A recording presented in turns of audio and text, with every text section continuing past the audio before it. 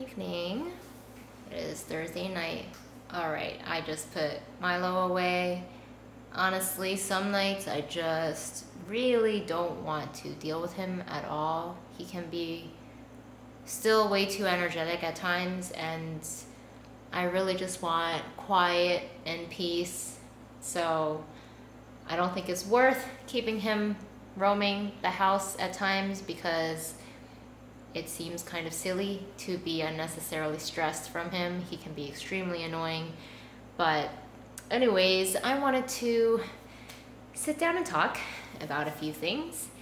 The first thing is that a couple days ago, I decided to visit this motorcycle subreddit thread over again to see what people are doing for discomfort for their butt. And for some reason, this was a thread that I've seen before, but maybe I didn't really look at it closely enough, because people were talking about people that were making custom seats, and I took a look at some of the websites, and then I honestly really felt like the custom seat is the only thing that I can really try, because putting an extra cushion under my butt isn't something I really liked. It elevates me higher, like I said, and I don't like having less of my foot on the ground, because I'm already pretty short, so I'm already on my toes usually. So after browsing a few websites, I finally decided to settle on one of them and see how long the process might take, or at least reach out and start inquiring about what the steps are to get myself a custom seat. So there's one here. It's like 3 to 4 hours north, Ventura, California. And they did recommend that I ride up there, be fitted there in person. They would make the seat, and then I would be home riding on my new seat. But my problem with that is with, Riley, that's really tough. I would have to ride 3 to 4 hours north and then back. That's already close to 8 hours. And then I would be there in person for several hours. So that just doesn't sound like something I really want to do. If I'm already having ass pain in 15 minutes to 20-minute rides, I think 3 to 4 hours might kill me if I have to feel rushed going up there. So yesterday I kind of filled out their form. I sent over some pictures of me on my bike, just so they can get a better understanding as to like what my posture is like and where it would be ideal to add some cushion to the seat. Or I don't really know what their process is, but knowing the specifics is definitely better than them just shipping over some seat that is made for everybody, not specific to me. So this is something I'm really looking forward to, because I do feel that once I get the seat, and if it works as intended, it's going to drastically enhance my riding experience. And I've been wanting to ride further out, like 2 hours one way. I want to go further than that, and I just can't right now because of the seat. So if it works out, then I am really looking forward to it. And I might even want to possibly get a GoPro in, let's say by the end of the year, just because I've been really wanting to record footage of me riding. And the main reason I have avoided buying it is because I'm trying to not, spend too much money. Okay, next is something that I'm actually quite excited about. So my birthday is coming up next month, and I was thinking about what special thing I could do on my birthday. So something that I've been wanting to do before I decided to go to TI was to take a road trip with Riley, kind of local-ish, northeastern states around California. And my original plan or idea was to go up to Colorado. Originally, I wanted to really go to Colorado because it seems so beautiful there, and Shane told me about this one hiking spot he went to that was his favorite. He loved it. He thought it was amazing, and there's nobody there. So that just seemed like a nice place that I wanted to visit. But my original plan was to hopefully go around Christmas time that week, because my company gives me that week off between Christmas and New Year's, and I don't care about the holidays, so I'm not really doing anything special. I was thinking about going somewhere during that week, but anywhere other than here is gonna be really freaking cold. So that's probably not going to really work out for me comfort-wise. I feel like everything is gonna be booked anyways because it's Christmas or close to the New Year's. People have been probably booking this vacation since the beginning of the year. So I think it's way too late for me to do anything like that. So I decided instead I would do something for my birthday, just a short weekend trip. So one of the stops along the way to Colorado was St. George in Utah. So I was looking up the area and I decided, you know what, why don't I just go there? And then I'll just explore and enjoy the area. So that place is very close to Zion National Park. And I managed to find an Airbnb that is basically very close to that area, or you get to see a lot of the direct views. It's like a small little cabin and it feels kind of like glamping, which I think is like luxurious camping. You're not technically in a tent or anything, but it's close to it or something like that. But basically it feels extremely outdoorsy, this thing I'm staying in. It's not anything fancy at all. And I don't even know if it has a refrigerator. It doesn't have any of that normal stuff like Wi-Fi or I don't even know, but like I can maybe create a fire. I don't know if I'm daring enough to do that because I don't know all the regulations or anything, fire etiquette shit. I don't do any of this stuff by myself. I'm truly very clueless when it comes to a lot of stuff just because I keep to myself and I've never been very exploratory. I am planning on leaving Friday morning, probably late morning, so I can let all the traffic happen before I leave. And plus, like, this is going to be an 8-hour drive, so I don't want to rush it. I am pretty sure that I'm going to really hate the drive. I'm not very good when it comes to long distance driving, so I want to just like kind of chill and get there whenever, because you know, rushing and driving when you're tired is just not a good combination. And plus I'm sure there'll be pretty good scenery along the way, so if I drive for most of the day I feel like I'll enjoy most of it or all of it. And then I would check out Sunday morning, maybe explore the area during the day, and then start my drive close to the evening time. This was definitely a very spontaneous trip. Usually when I think about trips, I always associate them with being pricey. So this Airbnb isn't cheap, unfortunately. I really wanted it to be under $75 a night for me to do this trip, but this cabin just looked like such a unique opportunity to be very close to nature, and I really wanted to try it out. So it was $120 a night, but with the fees it's kind of close to it's close to like $350 more like, so that was kind of unfortunate. So it's not super cheap, and I will probably have to buy a cooler for Riley's food, so that will probably cost maybe at least $100. So overall, not the most inexpensive trip, but I wanted to try a road trip style, and there's some really nice things to see there. I think it's right by Zion National Park, and hopefully around this time of year there won't be too much people. But another solo trip for me, and I am really looking forward to it. It's just over a month, taking this big journey right after I turned 27. Okay, last thing, and then I will start my movie. So I did talk about this a little bit at the end of my last video, and Artifact is just something I've been really thinking a lot about, because I love that aspect of the game where it's like a solo progression.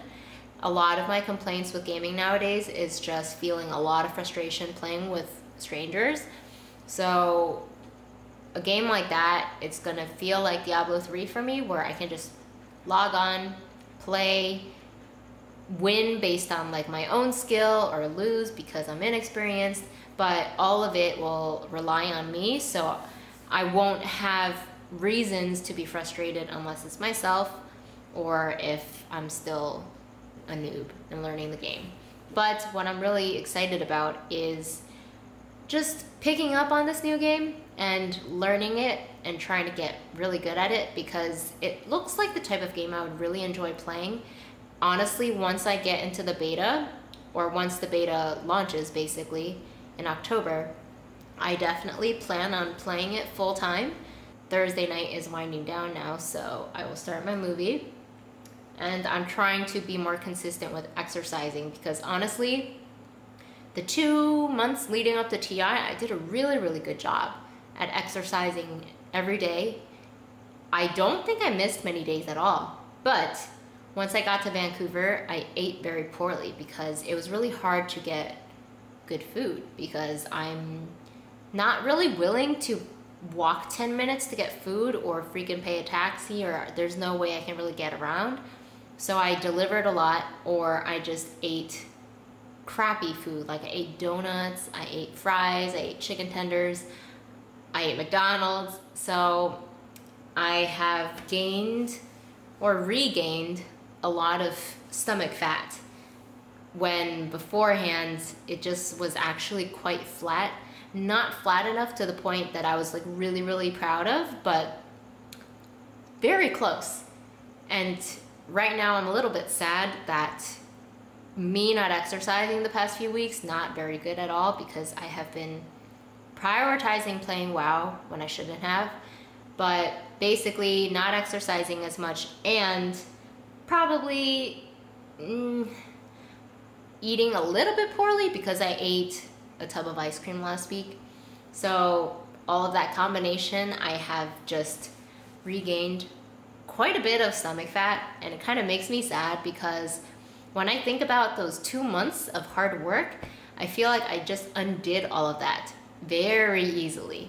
So like when you think about all the pain and the soreness and the struggle of fitness, and then you undo all of that hard work so easily by just sitting around and doing nothing and eating sweets, it always just sucks to think about throwing all of that effort away. So I'm going to try this next month, before I take my trip, to be very good about it again. Aloha. I'm on the couch with my buddy Riley. Oh, hi. So I haven't filmed very much for myself. Tonight I plan on watching Hidden Figures, which is a movie with Octavia Spencer, Janelle Monáe, I believe that's her name. But it also has Kevin Costner. And this was actually a role I really liked Kevin Costner in, because it's just like a serious, authoritative role, but he's just a good person in it. And this movie is just very nice. It's kind of like female empowering, because these are all strong and very smart women, and then they try to fight for just having the same opportunities as other people employed by NASA. So I've only seen it once, but I am eager to watch it again right now. So this morning I got an email back from the custom motorcycle seat person, and he said that I have to actually ship him my own seat. So I kind of had a feeling that I would have to provide my seat, and that he wouldn't just provide me one completely by himself. I said that I'm not really sure if I want to do it on a weekday right after work, but I want to go for a longer ride, like at least 30 to 40 minutes total, just to torture myself and really get a feel for where there is the most pain, because he wants me to like mark up my seat with tape to show where the worst spots are for where I get the most soreness and pain. So right now when I'm going to work, it's like 15-minute ride, so I do feel soreness. It does suck riding to work, but it's not as awful as when I go for like hour-long rides and stuff. I want to provide like the most accurate depiction of everything that I feel when riding, so I want to go for a longer ride, and maybe I'll like bring tape and I can stop when it really fucking starts to hurt, and then mark my chair up. So I told him that I'll probably try to ship it over the weekend, because I really want to do this long ride and give him as much information as I can. That way he can customize it as well as he can. So that's what I'm going to be aiming to do this upcoming weekend. Not much else has been going on with me. coming home and not having plans feels really great. Before, when I was playing WoW, I always felt so rushed right after work. I mean, it was maybe a good kind of rushed because I was excited to play, but it was a bad kind of rushed where I wanted to do nothing and just get on and play. And I don't really like having that mentality when I'm coming home because, first off, my experience with the game was never worth the rushing, and it was not guaranteed for me to actually really have a good time. So that's one of the bad things.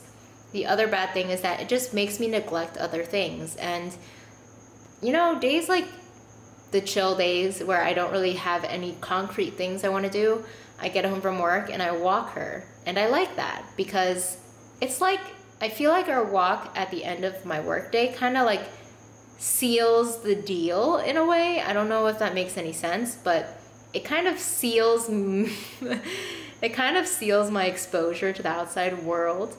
And then I come home, come inside, and then I just chill and do my hobbies, right? So I feel like that's the dumbest way to explain it, but I do like to take her for one final walk before I just hole up for the night. So when I played, I never really did that much, or if I did, I felt so rushed and so distracted, so I didn't like that. I do, at times when I have periods like this where I'm not playing anything, I do miss gaming a lot because when I'm passionate about a game, it's really exciting to just play the whole day, right?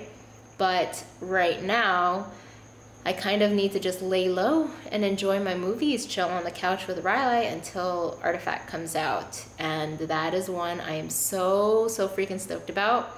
So I've been talking to Shane about it, and Shane actually bought a beta key, so he will have access as well. I was originally planning on just sharing my account with him. I guess it would make sense for him to just get his own because it comes with the full game. So it's not really that much of a ripoff, better than like some of the beta key costs that were $200 and stuff. So, man, I'm trying my hardest to take my mind off of Artifact, and I really wanted to be at the beginning of October, but I have my little trip to Utah October 19th. So I think it would probably be good for the beta to come out after my trip, so I'm not thinking about it too much while I'm there. That would actually really suck.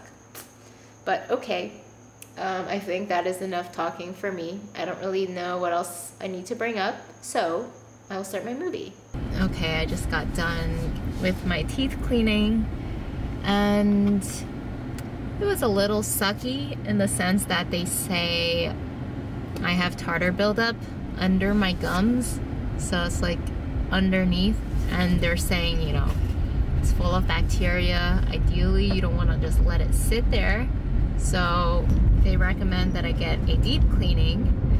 And I have gotten one several years ago. I don't remember exactly how long ago, but I just remember it being expensive, and they numb your gums and they just go in and clean that shit. I don't remember it being particularly unpleasant. I was just not thrilled about the cost and stuff. So he was saying how maybe I'm susceptible to it because it shouldn't be happening this frequently. And I guess my teeth kind of suck in the sense that unless I'm perfect with them, I feel like they just are easily able to have problems. When I went to TI, I was really bad and I forgot floss, and I didn't end up buying any the entire week. So that was a week where I wasn't flossing at all, so I feel like that probably was really bad for me. I'm not really sure how much insurance will cover. I kind of get the feeling it's gonna be nothing really meaningful. It's always a little disappointing when you hear that you have dental problems. I wouldn't, maybe problems isn't the right word, but when your teeth aren't just healthy. Because whenever I think of dental cleanings, I think of it just being like a routine. I get it cleaned, there's no problems. I don't really think about what if my teeth are actually not that great. I just feel sluggish. Why are there always so many people in this parking lot? But it's okay because I love that my car is small, so I can fit in these shittier parking spots. Do I get mango green tea or winter melon today? We'll see.